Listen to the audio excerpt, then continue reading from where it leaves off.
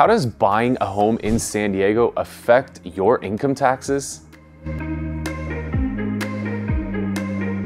Hey, I'm Kyle Whissel with Whissel Realty Group, and in this video, I want to talk to you a little bit more about how buying a home can help or hurt you when it comes to your income taxes. And now there's really three primary things that I want to focus on in this video. Now I want to help, kind of clear up some of the myths too.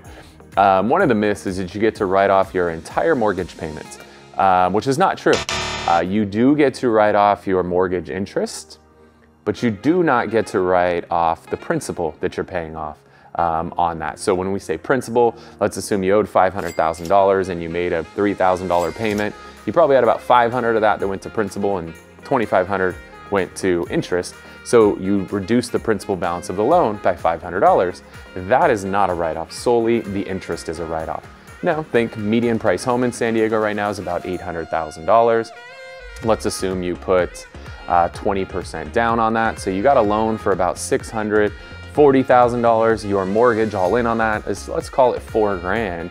Well, you're talking about a write-off north of $3,000 a month that you're gonna have on that home. Multiply that by 12 months, you're talking that's like a $36,000 deduction when you go to file your income taxes. So that, let's assume you made, $200,000, $36,000 write-off. Now you made $164,000. So that could have a big impact on things.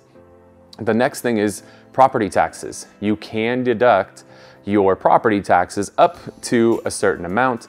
As we probably have all heard about SALT, the state and local tax, there's a limitation on how much you can write off when it comes to your property taxes, a limit of $10,000. So you are gonna be able to write that off up to a certain number. So, and when I say all this stuff, make sure talk to a CPA, right? I'm not a CPA, I'm just a real estate guy. We just sell houses, done it for 20 years. So just sharing my experience with you.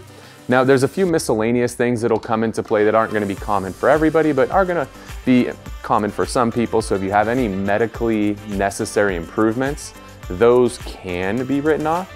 General home improvements cannot be written off. So home improvements can only be written off if they were medically necessary.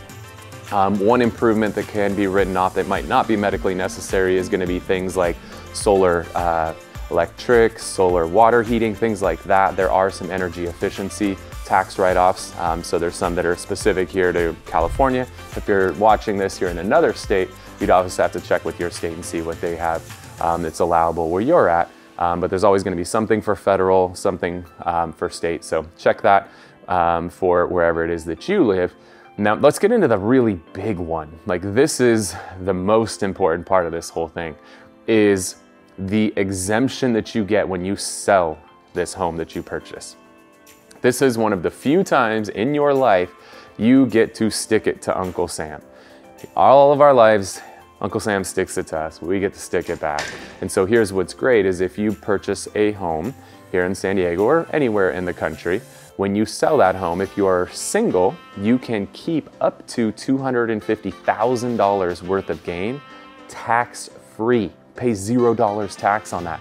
And if you're married, you get to double that. You get $500,000 tax-free. So what was great, my last home that I lived in, I bought the home for $800,000. I ended up putting some money into it, sold it for $1.6 million. After we factored in exactly how much my true gain was, the first $500,000 of that, I paid $0 in taxes. Think about how massive that is. $500,000 tax-free. All right, depending on where your income bracket is, you might be 25, 35, here in California, 50% tax. To take down that kind of money tax-free is, I don't even want to call it a once-in-a-lifetime opportunity, but it's a very infrequently times in a lifetime opportunity. So that's going to be the biggest one when you sell a property. If you're married, it's primary residence, $250K. If you're single, $250. If you're married, $500. That's huge. That is a massive, massive number. And that's one of the best benefits of buying a home when it comes to tax purposes is you've watched all your friends and you've watched their home values go up and up and up. Well, guess what? You're probably thinking, oh yeah, when you sell, you're gonna get hit with taxes. No, we're not, at least not on the first 250 or 500. So super, super cool. If you wanna learn more about these benefits and your particular situation, I've got a great CPA I can connect you with. Or if you want to get the ball rolling and you're ready to quit paying rent, start making some equity, and equity you're going to take down tax-free at some point, give us a call, shoot us a text at the number below. That'll connect you with my team. We can learn more about you, your goals, and put a plan in place to help you accomplish them. I'm Kyle Whissel with Whissel Realty Group. Thanks for watching.